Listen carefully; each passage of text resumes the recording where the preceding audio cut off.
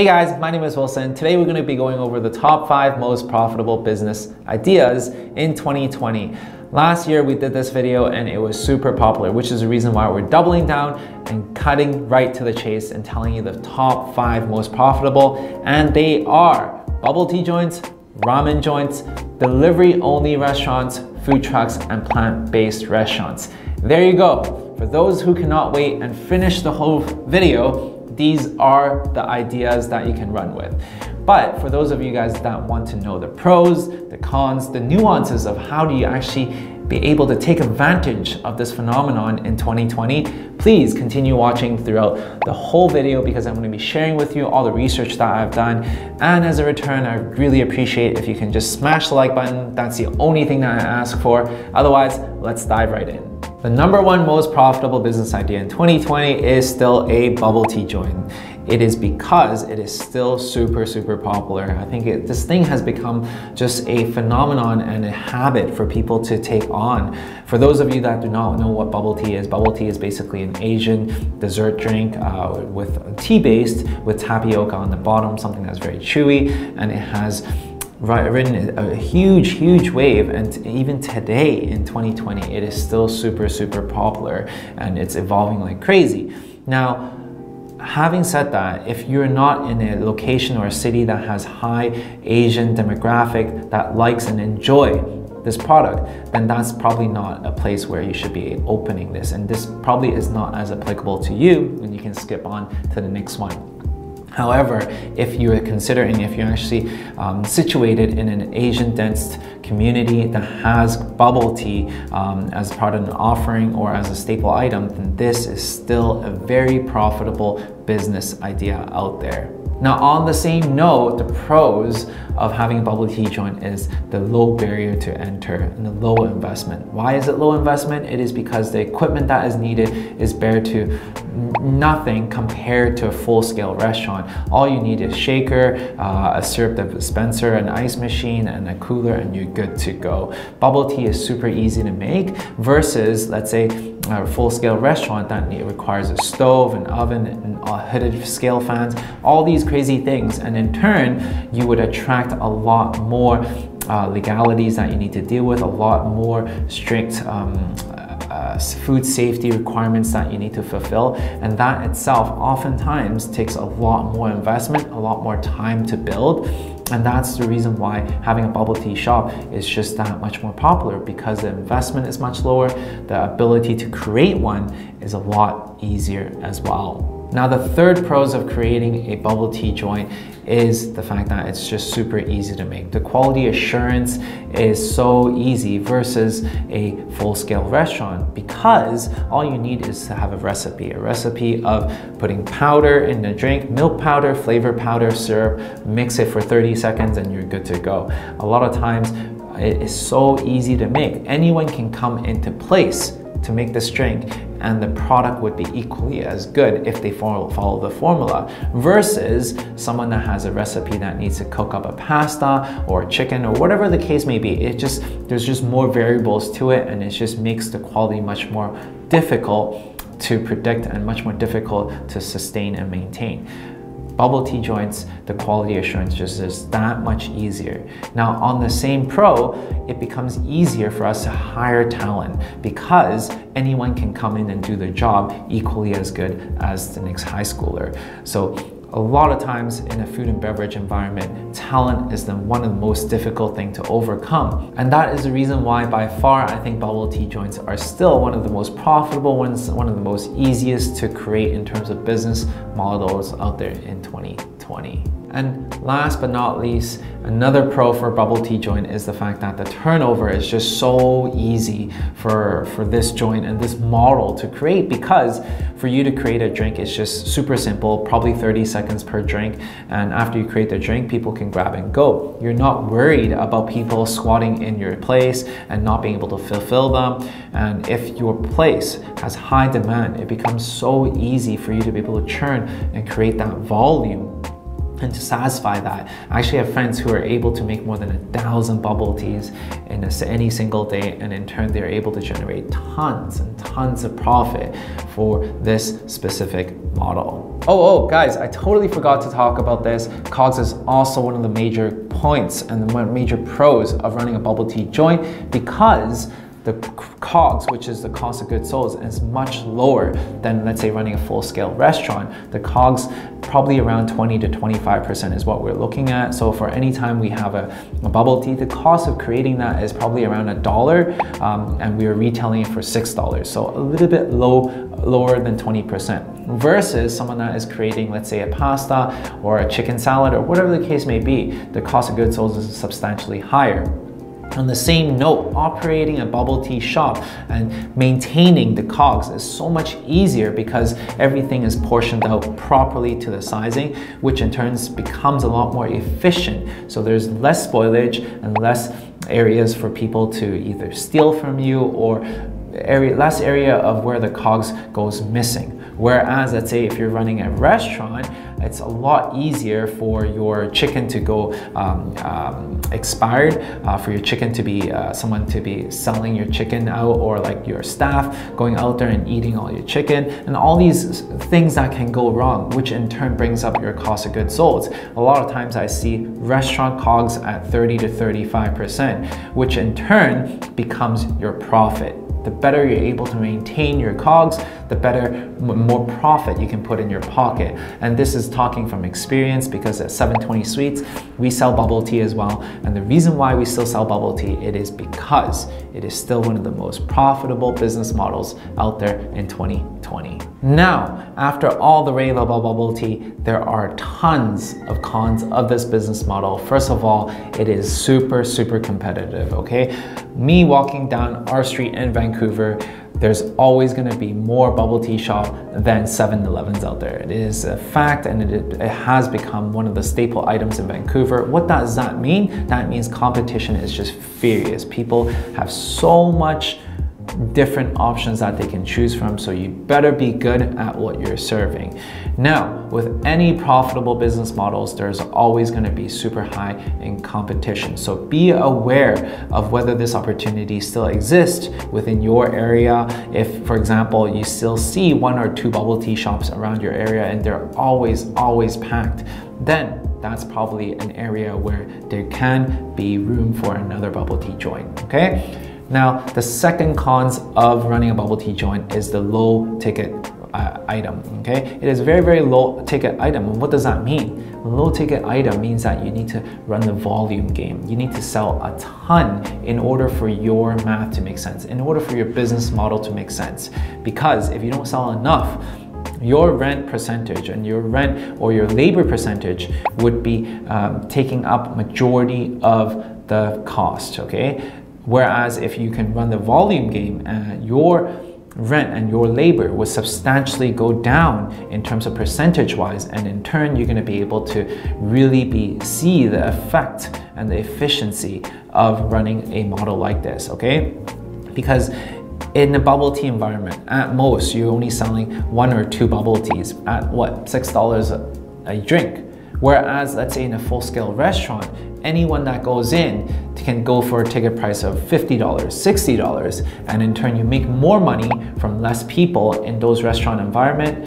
Whereas for a bubble tea joint, you're making less money per person. And what does that mean? You require a lot more people to come through the doors. And that itself, you need to make sure that there's high demand for this product before you go into this business model. So all in all, bubble tea concept is still super profitable, but you require to be a lot more competitive moving forward. As an example, 720 Sweets, we are always innovating with the product that we're serving, because you need to be able to carve out a specific niche even within the bubble tea industry right now. Some people will go for brown sugar milk, some people would go for best taro, some people would go for the best milk tea, best tapioca. So if you want to be able to succeed in this model, you definitely need to find something that you're really good at and to have super high quality.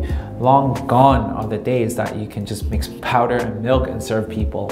And that's the reason why at 720 Sweets, we just go for super innovative quality items that we can serve people. And in turn, we see a lot of success by doing that. If you guys are looking for more opportunities for the bubble tea niche, feel free to leave me in the comment section below. I would recommend you a few different franchises which I think has great quality and great product that you may be able to bring to your city. So all in all, it is still a very profitable business idea out there. Nonetheless, be very, very careful whether you want to choose this business model to go ahead with, because competition is super furious. And what does that mean? Moving forward, people are going for more quality drinks. You cannot just feed people powder and sugar and expect them to come back. You need to feed them good quality tea-based items with good quality pearls and tapioca.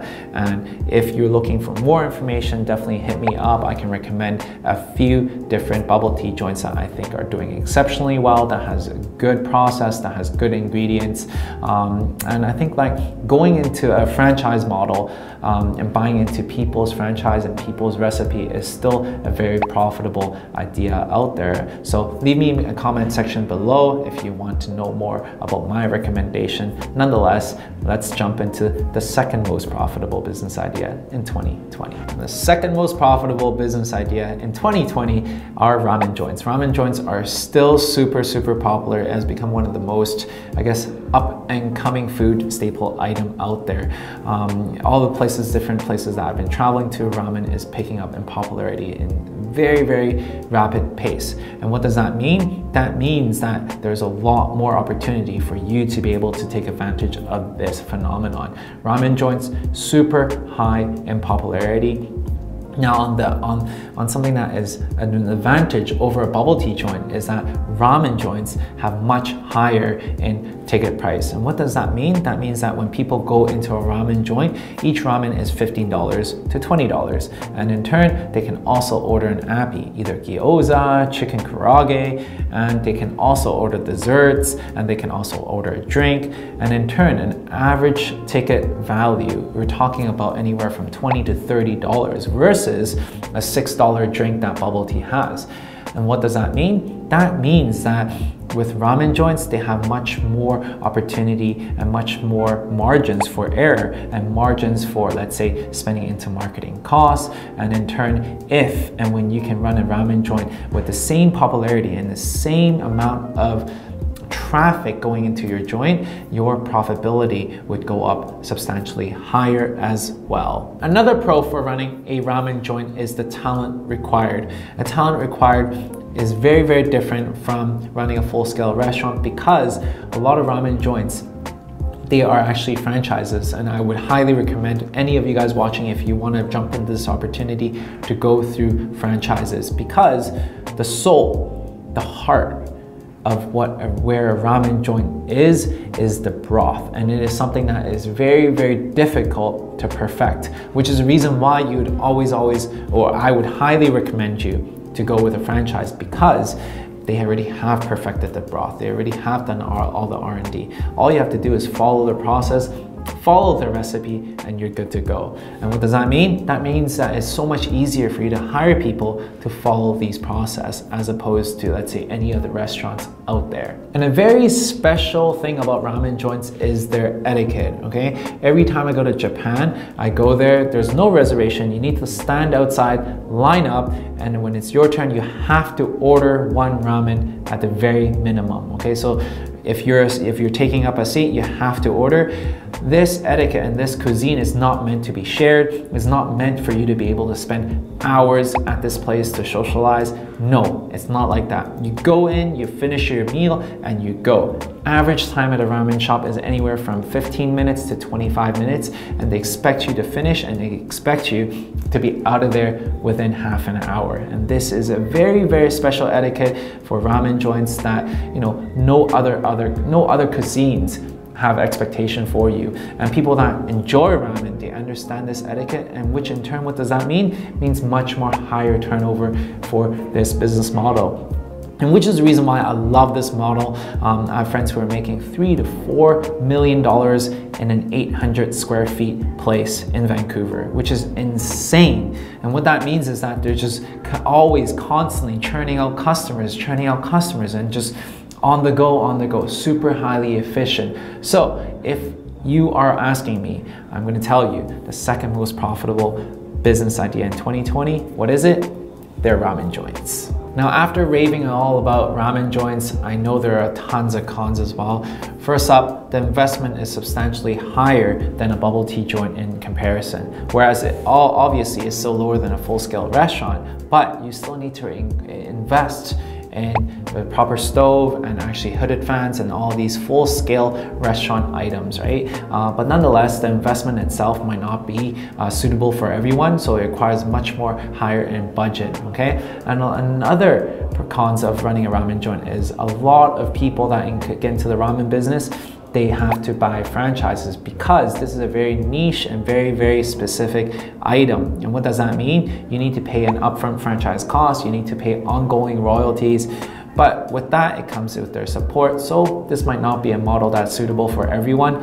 Nonetheless, it is still a super profitable idea out there. And last but not least, another con is that the labor that is required to run a ramen joint is still, I would say, a second tier of talent that is required over bubble tea joints. Bubble tea joints, you require people, anyone can come in and run a bubble tea joint as long as they have the formula. Whereas the next step up, I would say that's a ramen joint. People need to be a little bit more skillful in creation and creating the items because there's a broth, a little bit more variable in place. Nonetheless, this is still a very profitable idea out there in 2020. The third most profitable business idea in 2020 are delivery-only restaurants, aka known as ghost restaurants, virtual restaurants, cloud kitchen, whatever the case may be. These models are basically restaurants with no physical storefront. We're talking about only working out of a commercial kitchen, and people are commissioning out and working out with third-party delivery apps such as Skip the Dishes, Grubhub, Postmates, Uber Eats, all these different delivery services to distribute their meals.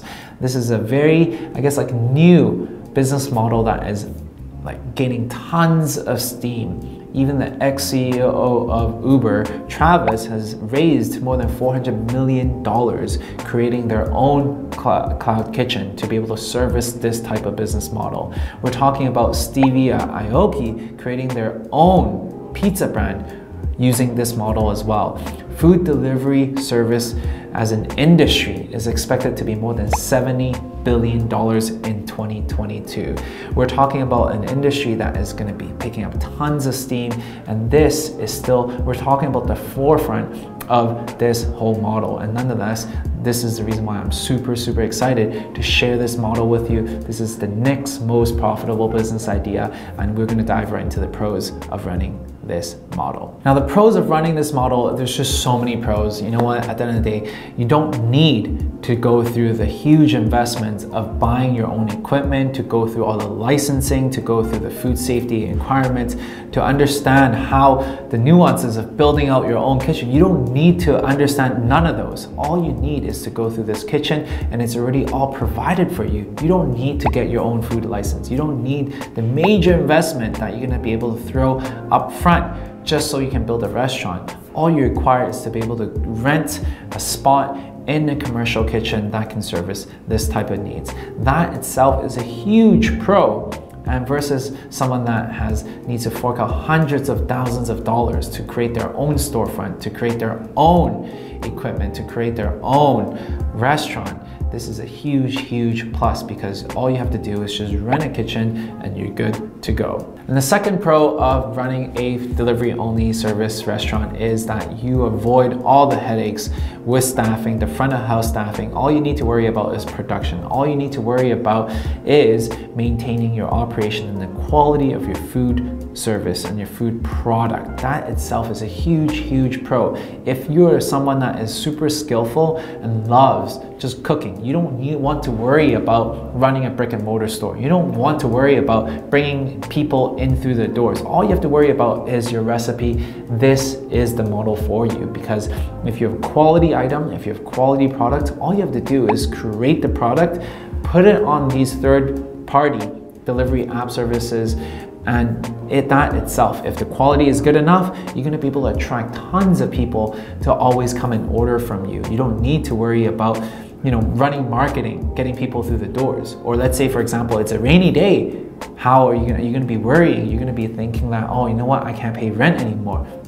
All you have to do is focus on your craft and you're good to go. And another pro of delivery-only restaurant, this is a very specific pro for this type of business model, is that you're not married to your business, okay? You don't need to sign a 5-year, 10-year lease into a physical location, which at the end of the day, you might hate, okay?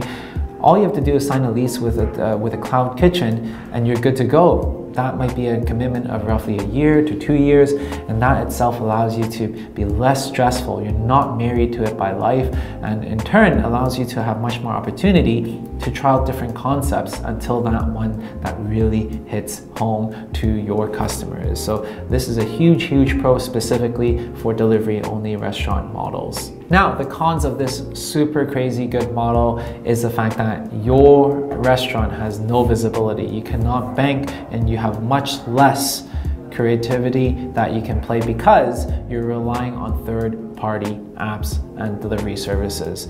On the same note of actually relying so heavily on these apps is the fact that all your eggs is in one basket. All your eggs is in this one basket and you cannot diversify because they are the lifeline of your business. Food delivery apps now controls your destiny. And in turn, if any given day they change their policy, they increase their rates, or they decide to favor specific brands, then you are in trouble. And then you have no more leverage because they control your lifeline. They're holding you by the neck, which is something that I do not like at all.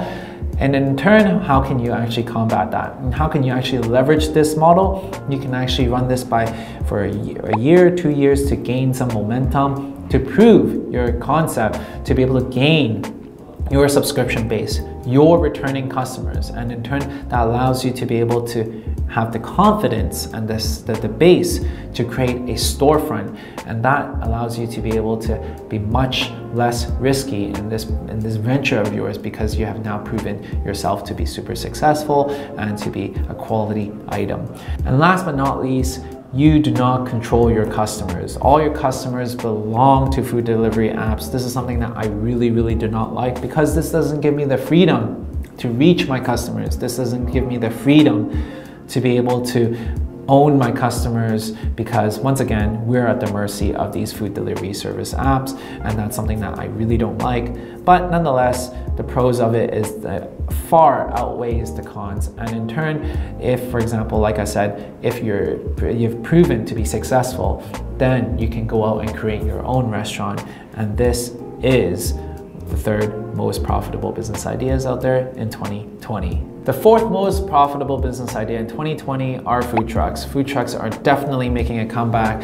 Food trucks, I would say right now, is definitely gaining a lot of steam because people are supporting local small businesses. They're getting back into the trend of these specialty items and they love it, and they have no problem going outside, waiting in line in the rain for a good food truck taco, okay? This is definitely getting a comeback, and a lot of pros with this is the fact that you can actually go to your customers versus a ghost kitchen, which is delivery only service. You can actually go to your customers, you can go to different locations in town who has an appetite for your food offering. Another pro of food truck is the fact that the investment is substantially lower than a brick and mortar store. The investment is somewhere around $100,000 to $200,000, and in turn you actually own this asset that you can sell in the future, versus you being strapped down into a physical location to a 5-year lease, 10-year lease, and that itself is a huge commitment that not a lot of people like. This itself becomes a very, very good business model that fits a very specific type of people that can drive around. They're not honed and they're not held down by this physical location. And this is the reason why it has made the list of the top 4 most profitable business ideas in 2020. Oh, and an added tip with food trucks is the fact that they can run to a lot of different events, and usually at events, they are the most popular item because that's the only choice that they have. And in turn, food truck owners see a certain spike, and this becomes part of their business model that they can can go to different events because those are guaranteed traffic and in turn guaranteed business for them. Now, on the flip side, the con is the fact that you're always on the road. It's very, very difficult to be on the road. It is very exhausting because you don't have a physical location which you can just go in and clock out because you're always chasing after that business. On another note, the con is the fact that weather might be a concern.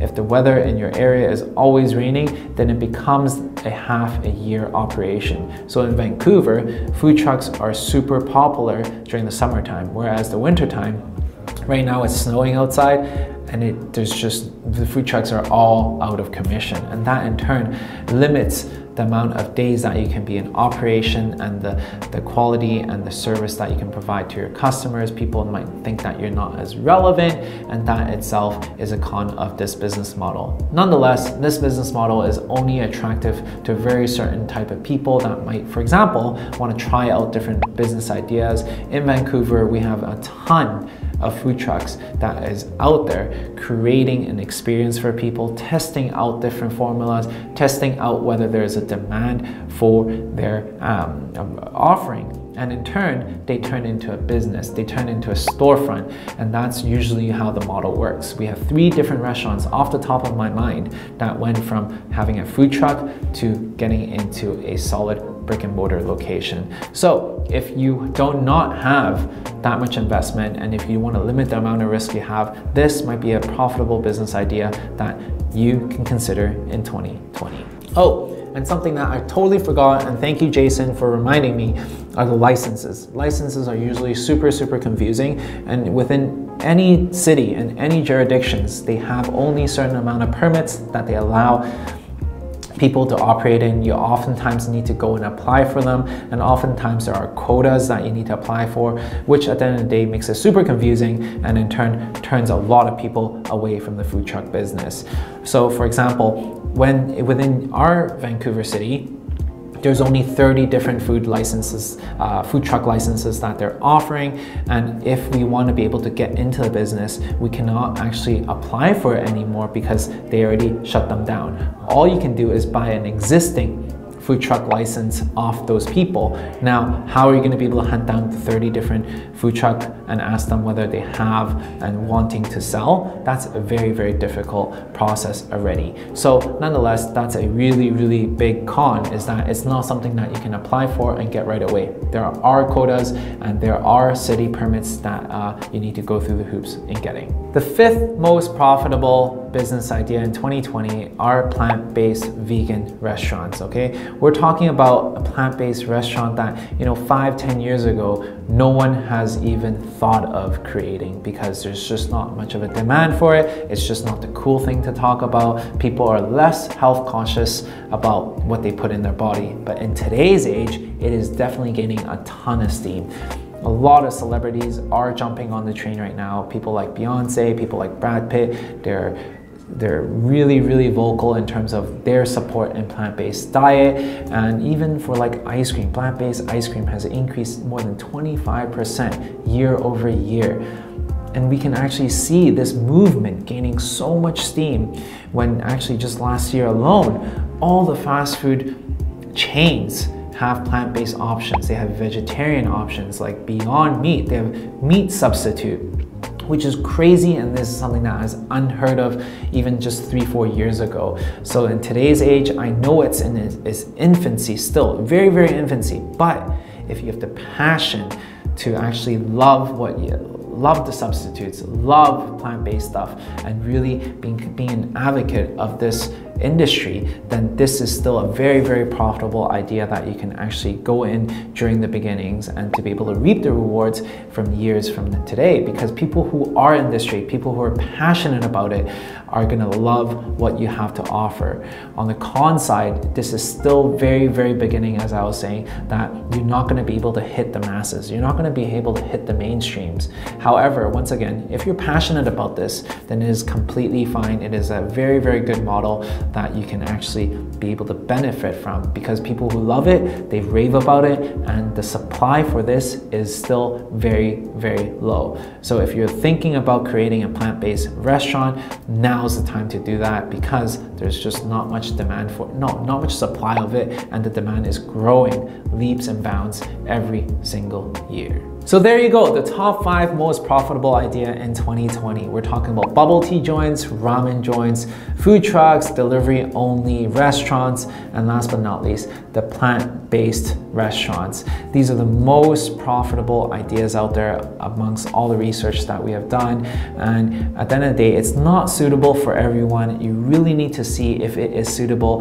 and it has demand. At the end of the day, it's about the demand in your area. If there's no demand, there's no need to create something like this. And it is also not for every single one. You need to understand how your personal circumstances are like at this moment to choose the right vehicle to get you there. Nonetheless, I really, really hope you have enjoyed this video. The only thing I can ever ask for is for you to smash the like button. Otherwise, comment below and let me know if you guys have any questions.